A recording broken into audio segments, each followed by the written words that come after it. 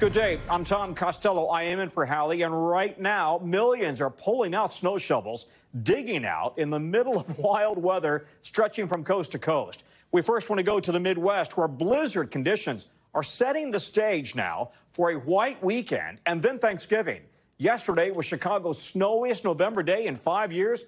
I was stuck at O'Hare. 65% of flights there were delayed. And did you see the Cleveland Browns celebrating their win last night over Pittsburgh on the field? A snowball fight broke out. They took full advantage of the weather. Snow is now also piling up in parts of the Northeast following long overdue rain. Inches are blanketing communities from Pennsylvania through New England. And in the West, the atmospheric river storm is now bringing down, toppling trees, potentially dropping up to 15 inches on an already soaked Northern California. Look at that. That same storm system left 2 people dead in Washington state this week. Hundreds of thousands are still without power. And take a look at the freezing roads in the Sierra Nevada mountains. A lot of flights in the region canceled because of all of this. Our NBC News team all over it, as you would expect. Meteorologist Bill Karins standing by. Sam Brock is on the ground in Scranton, PA. But we want to first go to Chase Cain. He's in California. Chase, you've been telling us how this is going to get progressively worse this week. So what's it looking like now?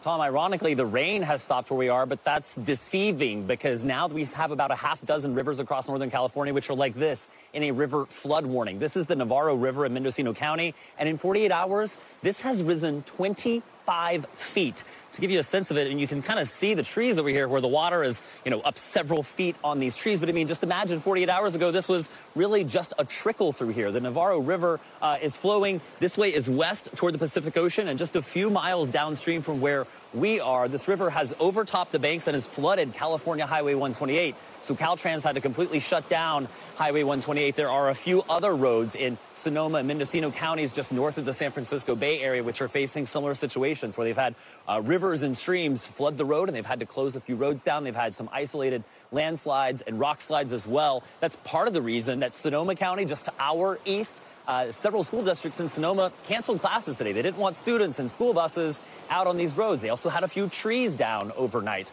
There have also been several reports of swift water rescues, I should say, over the past 24 hours here in Northern California because this rain came down hard, but it also came down over the course of many days. Parts of Mendocino and Sonoma County had 12, even up to 17 inches of rain. And so it is tapering off now, but still a little bit of rain over the next few hours. The rivers are hopefully getting close to cresting. But again, 6 rivers under a river flood warning. So they're asking folks to, please, if you encounter water on the road, Tom, don't drive through it. Last thing you want to do. Yeah, boy, that's a lot of water behind you there. Chase, thank you very much. Let's go to Sam Brock right now. He's up in PA. Sam, it's been rain and then snow in the east, but it's actually a welcome change, right? Because of the fire dangers and the dryness we're seeing here on the east side. From that standpoint, Tom, it has been significant. There have been hundreds of fires in these drought-stricken states. New York City, for example, had some 300-plus fires just this month. We're in Scranton right now. Pennsylvania also going through similar drought-like conditions, brush fires popping up all the time.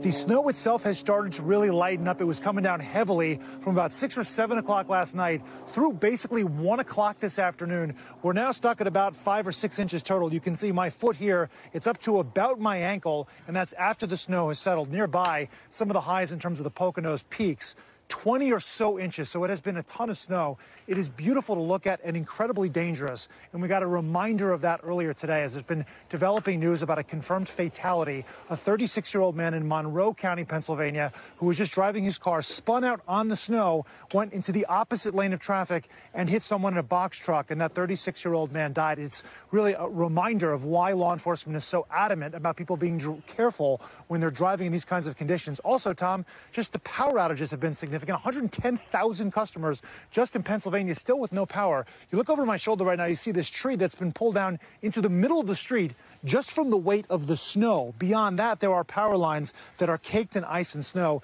that are just sort of drooped in the middle of the road, or I should say hanging, suspended over the road. So again, reminds you why this can be so problematic and such a big deal for people that are worried about, say, their livelihood, getting their electricity if they're older or disabled. That is the case with one woman I found today, Maria Rosado, who does deal with disabilities. She talked about how this totally blindsided her in terms of the amount of the snowfall. Take a listen.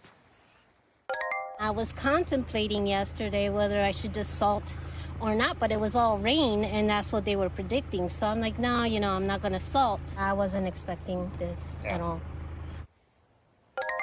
So here's the update for folks who are waiting right now to find out when they're going to get their power back. We just talked to PPL. That's the largest provider for this part of Pennsylvania. They say 24 hours, best case scenario, and Saturday, worst case scenario, Sunday, 48 hours. But they have extra teams out there right now working 16-hour shifts. Yeah, I know, especially when the temperature's in the 30s, right? But they're working as hard as they can right now to resolve that. Yeah. Well, if they lost power, hopefully they're streaming you and watching you on their cell phones. Sam, thank you very much. Let's get to NBC's Bill Karins right now. Bill, what can people expect weather-wise heading into what is really going to end up being one of the busiest travel weeks of the entire year going into Thanksgiving?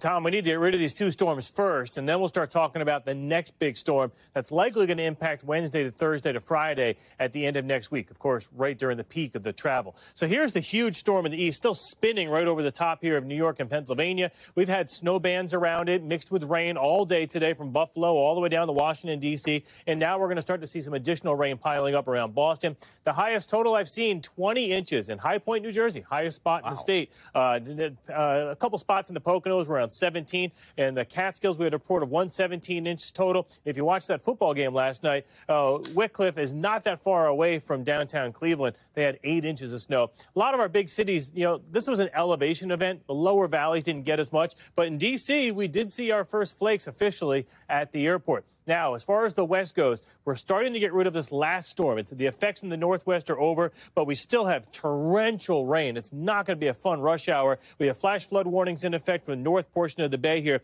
It is just downpour right now in San Francisco. Santa Rosa, this area has had tremendous amount of flooding, and it looks like we have about another hour or two to go before that rainfall stops. So additional rain, another 1 to 2 inches. The highest total of rain I've seen was heading now towards 16 inches. That's like an incredible amount of rain in only 3 days. So now let's talk travel. As we head into Sunday, new storm comes into the west. So Interstate 5, that's going to be problematic for travel. Notice everywhere in the east of the Rockies, we're good. We get rid of that storm. So everyone on east of the Rockies, Sundays, no problems. Airport should be all right. Maybe a little gusty with isolated delays from New York to Boston, but that's it. And driving-wise, heading through the Rockies and I-5. So now let's fast forward to what they call, Tom, the busiest travel day of the year, and that's the Wednesday before Thanksgiving.